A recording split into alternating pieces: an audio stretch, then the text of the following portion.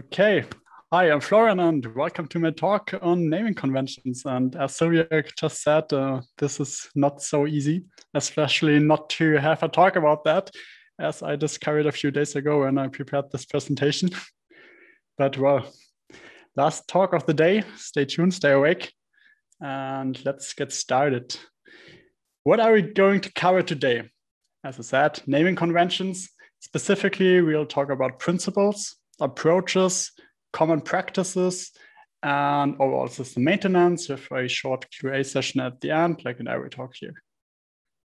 And if you have any questions, just note them down in the mirror. We'll come back to you afterwards. I'm Florian Gampert, and I'm quite obsessed with tidy and well-organized design systems. And they have to be easy to use and fun to use for me. Names play a big role in this process. And in the recent years, I've built a few design systems, namely for O2, MediaMarkt, and currently for ProSiebenSat.1, as Sylvia just mentioned, which is quite cool. And for me, it's important not to only focus on the design side of things, but to bring designers and engineers closer together so that everyone forms a well-functioning unit.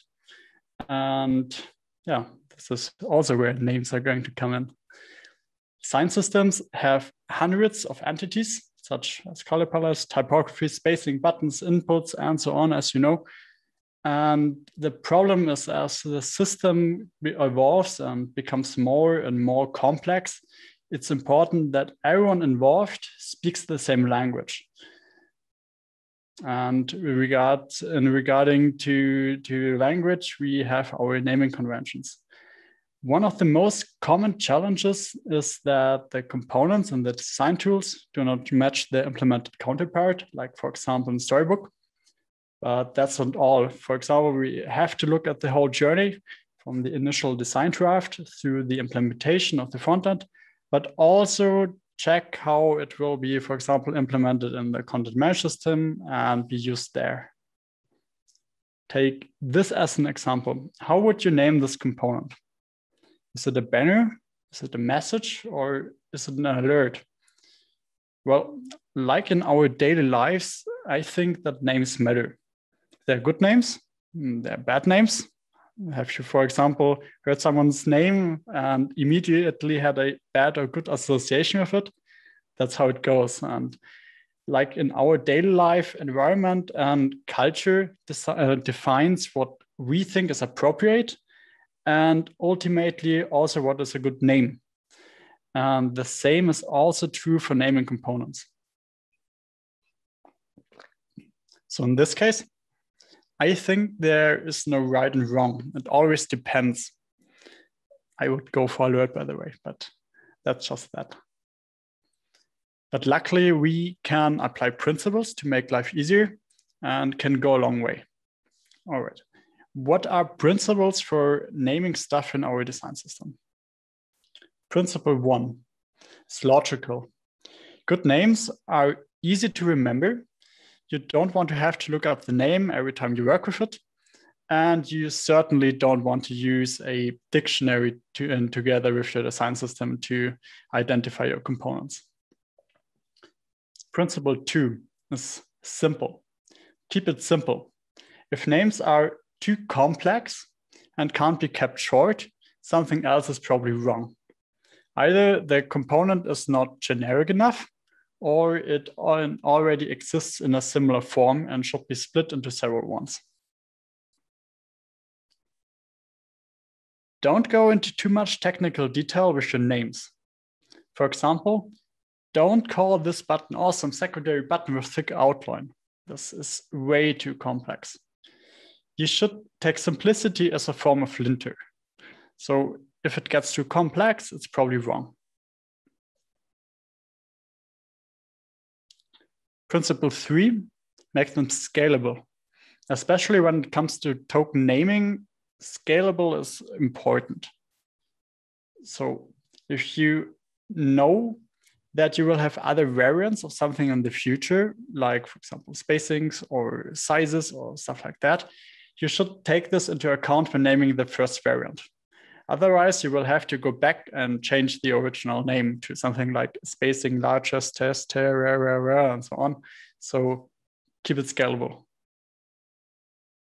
Don't do this. Principle 4 is standardized.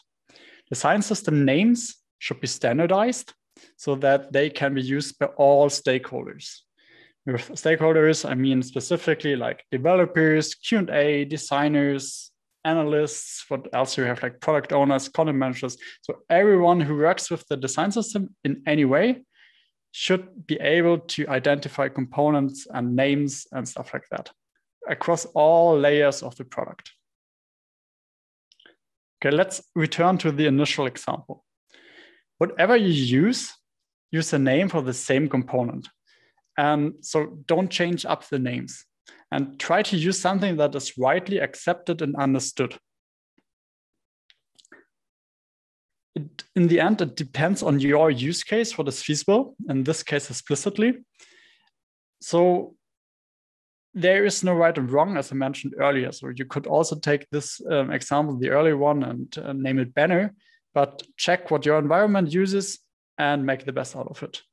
And please don't start searching for creative names, like to name something like a standard button, standardize it, keep it simple, and keep it logical. So these are the 4 main principles in regards to naming. And if you apply these ones, everything should be understandable and you have this common language that you can refer to. So what are approaches we can take in regards to naming? At first, we have the concrete approach. This approach helps us to identify which component is meant. So something like news teaser image, red text button, image with overlay, light gray divider, and so on. The big problem here is that if the underlying style changes, for example, if the red text button is now blue, we need to rename the entity to match the definition, and that's bad. We all know that once something is in code, the likelihood of someone going back and updating the name across all instances is quite low. And now we got left with a red text button that is actually blue. This is quite confusing. Another problem with this approach is that it's subject to interpretation. A red text button does not really define the context in a semantically way, and you don't know when and how it should be used without looking up stuff in your guidelines.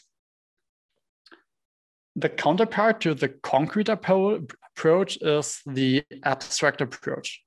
In this case, the name is not tied to the definition itself, and we don't have to update the definition as soon as something changes. The downside is that it's super hard to learn what the entity names stand for. So we need our dictionary again and have to translate everything. The approach I recommend is to start abstract and get more and more specific when you name your stuff in your design system. This way, you combine the best of both worlds while having the flexibility for easy updates if they become necessary. So we have this pyramid. The lowest level of the pyramid is formed by values. Values are abstract names that come from the code, such as hex or RGBA values, absolute units like pixels or percentages. The next layer from abstract to concrete are base variables, like taking the initial variables, nesting them into the initial variables, nesting them. And they are still quite abstract, but are slowly becoming more and more concrete. These variables could theoretically also be used directly in components, but should not necessarily be used in that way. Because for this, we can use something like tokens. So the standard tokens are again have nested base variables inside them and help to communicate intent to the one who uses it. Like here, color action. So we have our hex or our RGBA value, which gets nested into the base variable orange 200. And this variable again gets nested into our token, which is color action. And then we have component tokens. And these are matched to a specific component and in turn use a nested common token, in this case, color action. If it, and it takes the use case in account. This also helps us to make theming easy and overrides if we need them. In the end, it's on you to decide how far from abstract to concrete you want to strive based on your specific use case and whatever works best. Okay, cool. That's for tokens and variables. But what about components? In this case, we start the other way around. We start with the component itself named card, and in there are specific elements like the card image, card title, and card button with the state active. So this also works in this way. And if you have multiple instances, of example for the button, we reduce the concreteness and abstract it as, for example, button primary active. So if we have multiple use cases for it, I mean, this is the standard approach when working with components. Super important, don't overcomplicate things in the initial design phase. Don't block yourself by waiting to discuss names with the team. Take a placeholder or something you think is appropriate and tweak it later. Once you have a bunch of preliminary names, create a meeting with stakeholders from different work areas, present your names for components and stuff. And I think it's important to include all opinions only at this stage so that you can work fast and more efficiently. But you might ask yourself, how do you find common and understandable names? Even when it comes to finding a system that works for your team's use case, everything has been done before, and many elements have common names that are used quite often. I suggest consulting the common design guidelines of proven systems. Feel free to post your favorites in Slack, or as I saw earlier, we have the Miro as well. Yeah, I think there's a page for it. Or look at uiguideline.com. This is something that I actually first saw when Sylvia shared it on LinkedIn. And this is quite cool because this site compares the standard design systems and you see in which system, which name is used for which component. And if you have very specific components that don't have matched to the standard name, try to abstract it and see if you can use a common component and maybe only make variants out of it with your specific use case.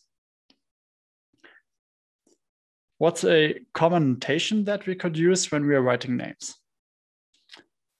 As components are developed later, you should try to find a common ground with your development team, since ideally design and engineering should use the same notation.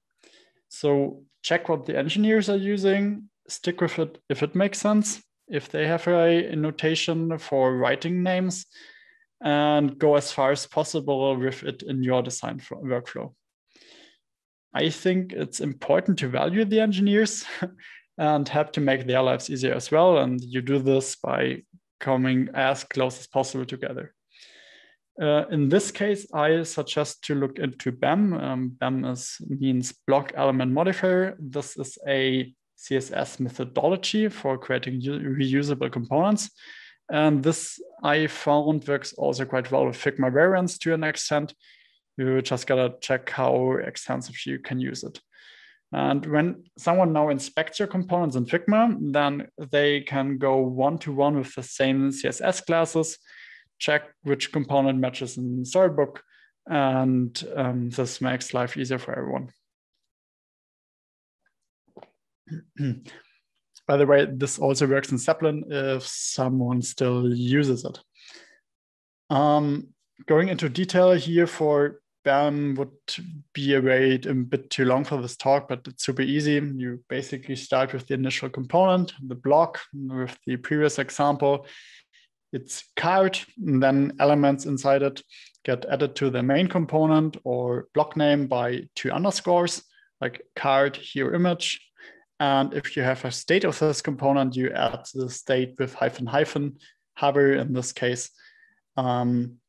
When you have it in Figma, just ignore the initial part and use the state in your variant. Sorry. I gotta drink some water. Yeah, the life of a speaker is not easy. What are general guidelines regarding the most commonly used types of components and tokens or namings in the design system?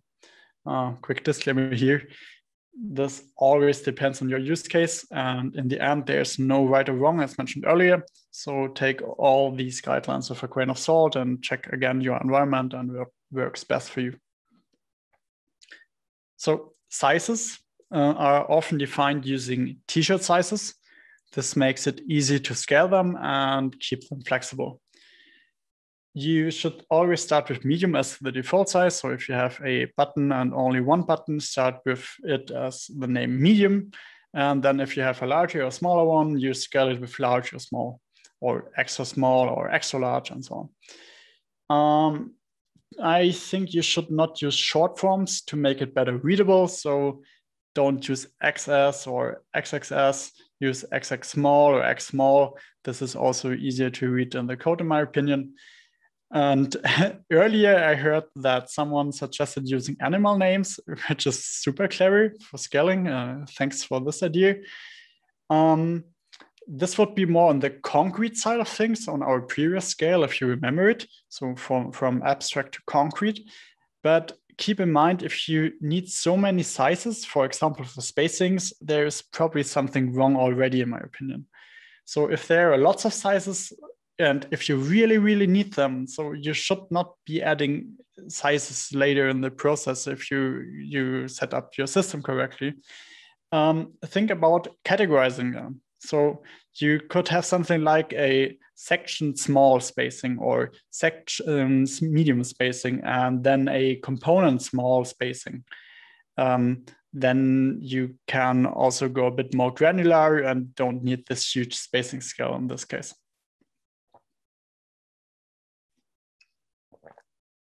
Colors should not be too specific or not but not too abstract either. So keep them short.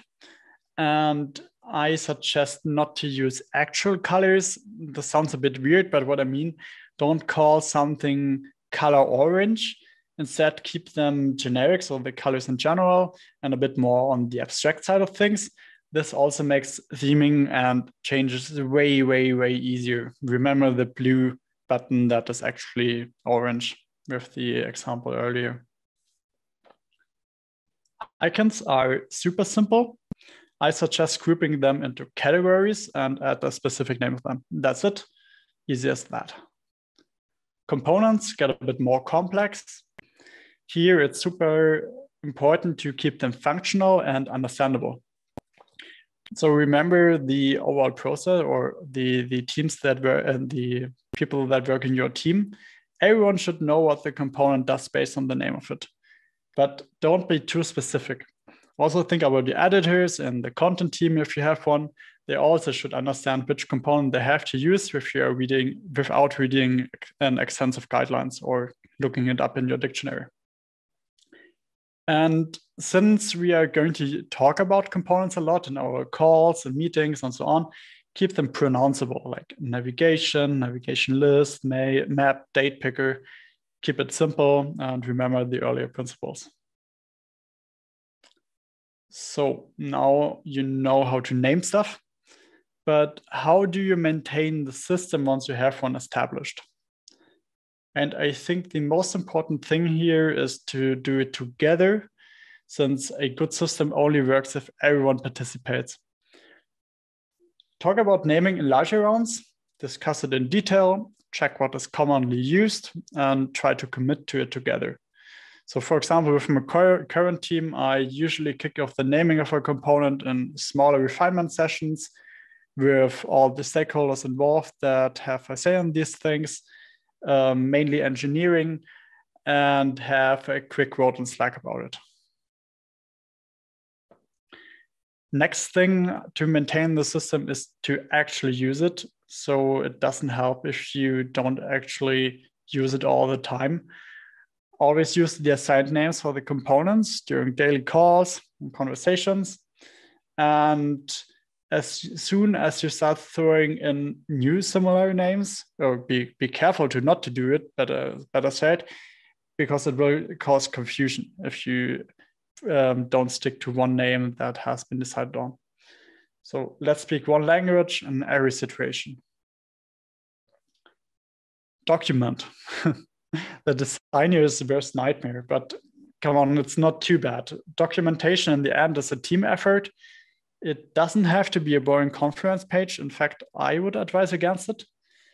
So document your naming system in a single source of truth and keep it as close as possible to your product team's daily workflow, where everyone can access it. So for example, document your naming principles or naming process directly in Storybook or with the components, not necessarily in Figma, since not everyone will look into it, but again, whatever works best for you. And do it together, use it in your daily chats, document it. Yeah, that's it.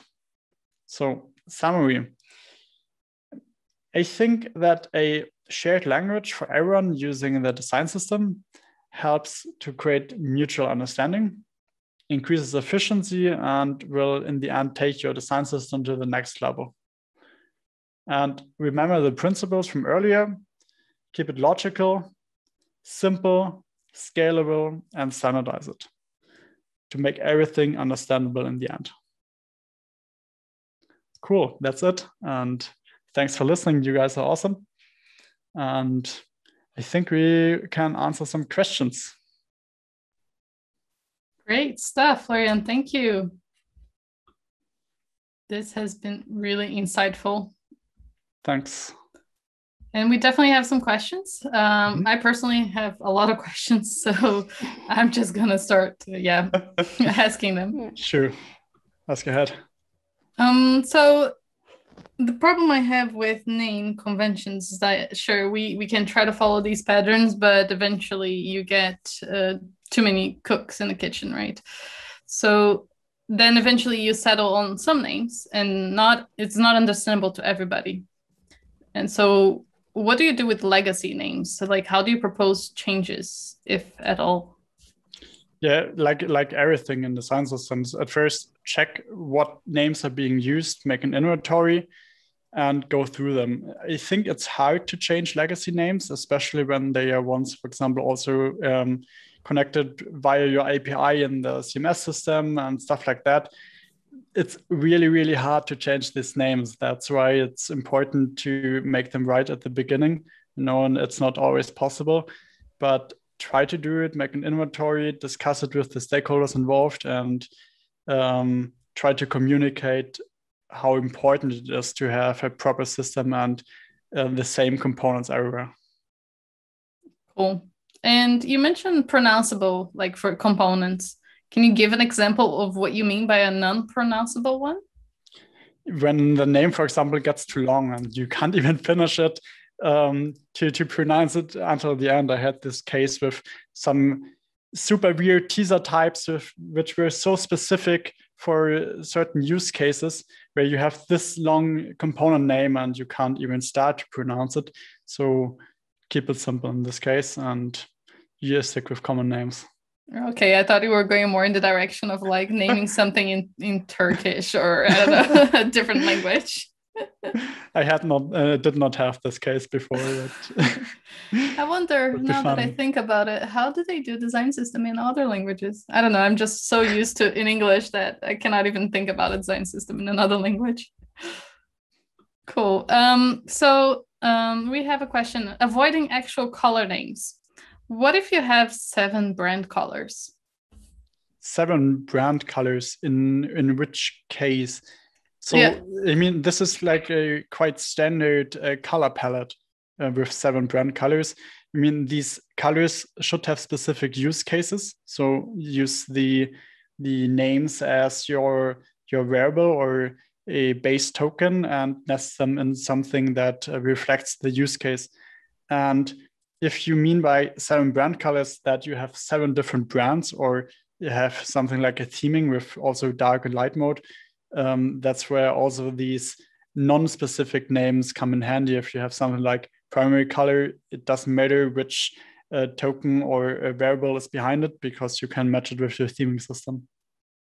Yeah. One way that we included an additional color, we have primary and we have accent. So that's how we try to create a name that was generic enough, and we could use the 2 colors simultaneously. I also like it how material design does it with primary variant. You not necessarily have a brand that uses primary variant all the time, but you can use primary variant for certain use cases, and also maybe not use it as a primary color, but go a bit far away from it and name it something more generic, like you said, accent color, and then feel free to use it or not if you have a theme that requires it, and keep it flexible. Cool. So, well, actually, the person just expanded on the question. So the example that she gives is, for example, 2 primary plus black plus white and 3 other different colors, supporting colors. So currently they have blue, mint, mustard, lavender, peach, black, white, and those are not connected with function. Okay, then I would think go back a step and think how these colors are used again. If they are just random colors used on random components, there's no real system behind it. So maybe check how you could improve these things. If they are actually really random colors, you could use a random variable and throw all these colors in there. If you go through it with it in your system, I'm not sure if this makes sense. Yeah. Let me think about it. So you have a primary variant, then you could have a secondary palette with multiple colors that don't have to necessarily be tied to a certain use case. And then you can use these as specific overrides if you want to place them in your UI. But as I said earlier, I would really recommend to check how these colors are used in a certain way and establish a system with it. Yeah, it's certainly a colorful brand here. All right, and who should have the last word? For example, if you can't get a common solution, and I would say between design and development. Oh, that's hard. I mean, it's a democracy, right? And you're voting or something, or the one who's mainly responsible for the design system and decides it in the end. But why not throw in all the variants, have a quick voting in Slack, and be done with it? I mean, names are important, but not too important. So. Yeah, no, I agree. I feel that in the end, the designers have a stronger hand, but the developers tend to do whatever they want to do anyway. So yeah. Nah, come on. I know these discussions, and to correct myself, it's not always a democracy. Sometimes you need a strong hand in things. But try to keep things civil and start a fight or something. But this case should not happen too often. Otherwise, look into your team structure. Yeah, indeed. And so also we have here, you mentioned a few times having design and engineer really close and well connected, and the person totally agrees. How have you worked on this and improved this relationship? For me, so I think this is not in regards to naming in this case, but for me, it's important to have small units that work closely together. So I like to not hand off my designs to the development, but rather work with an engineer together, or also code small things on my own. Because if you start your design, then you hand it over to development, then the one who's building it will not feel involved. So if you take the one, and so the engineer, you work together and start with it from the initial phase, do quick prototypes, maybe build stuff also directly in code. You don't need to go into variants of everything. So do it together, especially with animations. I think this will help a lot and make also things way faster. And this is also something in regards to prototyping. What I personally don't really do is like these really high fidelity prototypes that you saw in the recent years. I rather start building these things with the engineer together from the start. So you also see how it will behave, and in your use case, it maybe not to this really polished state, but yeah, you know what I mean. Yeah. Awesome. So taking a look at the time, we are at the top of the hour for the session, but we do have a couple more questions. So if you can get a look at the Miro board, and when you have some time, just go about answering it if you feel like it. Also sharing any useful resources, if you could. I think these slides and explanation really helps. And to me, at least personally, I could definitely use it as inspiration for sharing this concept with my colleagues. Sure. It would be awesome to get my hands on it, if you don't mind. No, not at all. I'll share it later and upload it somewhere. Cool. Yeah, great job, Florian. Thank you so much for sharing. Thanks, you are a freelance designer. Are you looking for a new project? Not currently, but always happy to make new contacts. Oh yeah, please check out Florian Gampert on LinkedIn. And thanks for this awesome practical session. It was really useful. And thanks for the awesome preparation. Really good job. Yeah, thank you. You had a very tough topic, but you did an amazing job. Thank you so much. Thanks, Soria. And if you have any questions, just feel free to write me on LinkedIn or somewhere, and we can have a quick chat and answer your questions if you have any. Amazing. Cool. If you don't know how to name your component, just ping Florian. Oh God. He's gonna start receiving some images. People ping me.